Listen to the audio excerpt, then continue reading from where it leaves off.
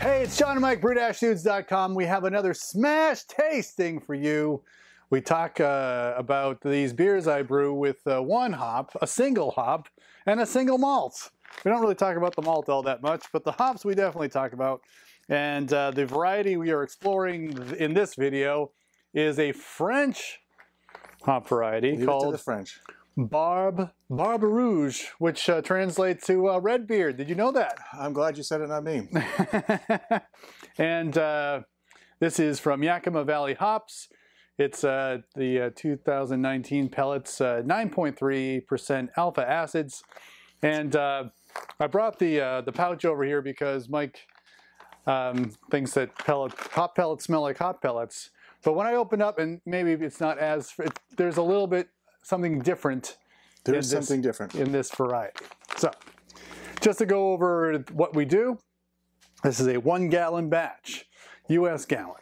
And I take 2 pounds of malt. I believe this is American pale malt. So 2 pounds of American pale malt. I mash that for 60 minutes at 150 degrees Fahrenheit. I boil for 60 minutes. I collect 2 gallons of wort and then boil for 60 minutes. And then I add hops during different points of the boil. Generally with these, you know, tasty, kind of fruity hops, what I do is do a lot of late additions. And so the additions that went into this beer, a little smidge went in at 15 minutes to go in the boil. About, so that was 7 grams. 14 grams went in at flame out, and then I reserve another 7 grams to be put in dry hopping. Typically, this was at the day 3 of fermentation, and I let it ferment for 10 total days. So this has been in contact, that last dry hop, in contact for 7 days, which I'm wondering if I should do it even later, like for like just 3 days or whatever. But that's you know, for another video, I guess. We're talking about this beer. So with one malt and 1 hop, what we're trying to do is get a better sense of what this particular hop is all about.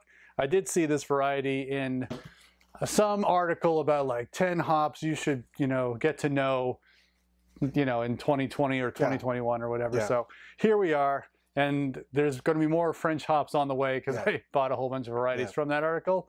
So this is the first one. Awesome. And this one I thought had potential from the descriptors because they said like it's a good one for New England IPAs.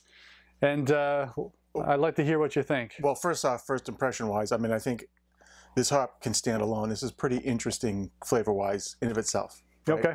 Even at these hopping rates, I'm really digging the flavor profile. But the flavor profile is another one that's like not screaming out at me a specific given flavor, but I will say that, but it's unique and it's very enjoyable. What I get, you're gonna think I'm totally crazy, but I get like a at first there is sort of like a floral, like a floral but citrus thing, like orange blossom almost, right? It's that, but flavor wise, it's hard to pin. It's not like it doesn't really taste like an orange juice or grapefruit juice, but what I get is sort of like maybe like a muted, like a rounder, like a blackberry, but without the acidity. I get a little bit of like, actually on the aftertaste, I actually get like this avocado oil type of now you're crazy sense, right? It just, there's something almost like banana, but not with that ester quality, right? So, but then the more I drank it, the more I sipped it, for some reason avocado is just right there in my mind with it. But it's not like guacamole. It's just like that, you know, freshly cut, smell it, you know, unsalted avocado, right? Just plain avocado. Which doesn't have much of a taste or flavor. Right. But it's very subtle. It's very subtle. Yep. The bitterness is smooth. Yeah. There's no dry, lingering hop bite from the late hopping, dry hopping aspect of it, which I really like, as everyone who watches the channel knows. So I find it it's very pleasant, but it's sort of nondescript. At first, I wanted to say like somewhere in between a tangerine and a peach in there, but it's not. No, it's not. hard to pin it. Now, you're going to give me the legit descriptors, and I'm going to go, oh yeah, I taste the lime leaf, you know. But but I don't know. No, I think that it's funny. The things that they list in this description are ones that I feel like are mild or delicate flavors.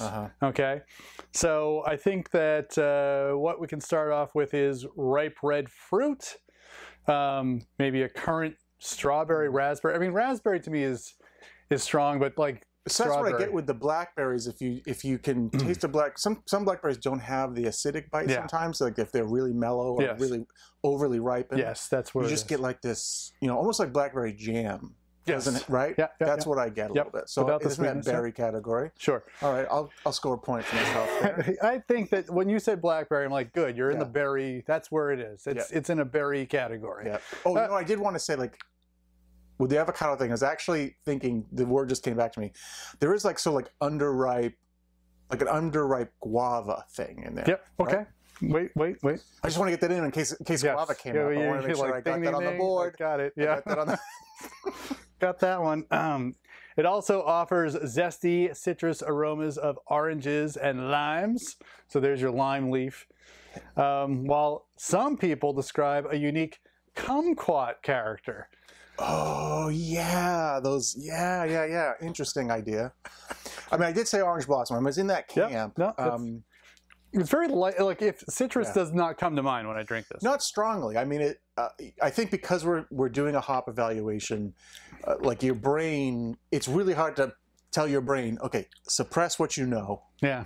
And don't just jump right into the citrus part of the wheel. But I think we all, especially being Americans drinking, we just, boom, okay, is it grapefruit? Is it orange? Is it lemon? Yeah. Right? Yep. That's where you got to start with these and go, sort of, but then it's really hard to get that out of your brain. Yep. Right? To then, what am I really tasting? Unless it's something that's really hitting you over the head. So that's why I say it's sort of, there's a really nice, delicate bouquet, which is more of like florally, it's just subtle. Like an orange blossom isn't like, whoa, it smells like an orange, but it's just, you know, it's delicate, sort of citrusy there. Yeah, exactly. And that's it. And I mean, they say like, you know, well suited for American IPAs, New England IPAs, pale ales. So yeah, absolutely. I think that it's one that you blend. I mean, I know that you're saying this goes great. I think as a New England pale ale, forget the IPA thing where you really want to drive bigger character. Just this beer as it is, this would be great. Yeah, it's good. If I was going to pair it with something, and I've said this before, if I was going to pair this with something, another hop-wise, I bet Sabro in this would That's a good really one. well. That's a good one. Right? Yep, I agree. Yeah. I agree. As it warms up, I'm getting a little more orange on the aftertaste. Yep. But yeah, I was interested in, and the reason why I thought this would be a good one to start with all the new varieties I bought over the last couple of weeks was that this one seemed to have a lot of the berry descriptors. I think that we have had these kinds of hop varieties before. They're hard to pick out. Sometimes it's kind of just fruit. But this one is one to try if you can find it. I think that this would be a good one to add to one of your new brews that you're about to do. It would certainly fill in a lot of gaps in your flavor profile. Yeah, I think true that. Yeah. But do it in a SMaSH format or at least single hop and see. That's going to be incredibly enjoyable. Do a half batch with it, a single hop, and then figure out where in your recipes you would like to insert this, because I think it would pair well with a lot of stuff. And with the alpha acid's under 10%. Now, I don't know if the 2020 batch or crop has a higher, but I think even like what I did research, I think the range is like 7 to 10. Yeah. I would think that even if you wanted to put a small amount at the beginning of the boil, gets a little bit more bitterness to it. I bet you could do a nice one hop pale ale and just evaluate it that way in a larger format for sure. Yeah. All right, so that's what we got. I love it.